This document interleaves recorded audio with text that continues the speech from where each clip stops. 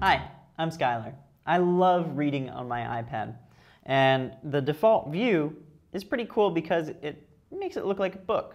It allows you to pretty easily move between chapters by sliding this thing at the bottom, and I like the animation of being able to turn a page.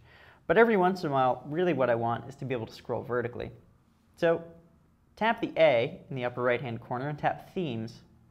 Then tap Scroll, and you'll see the display changes a bit, reformats the text, and now we actually view the book as one long scroll.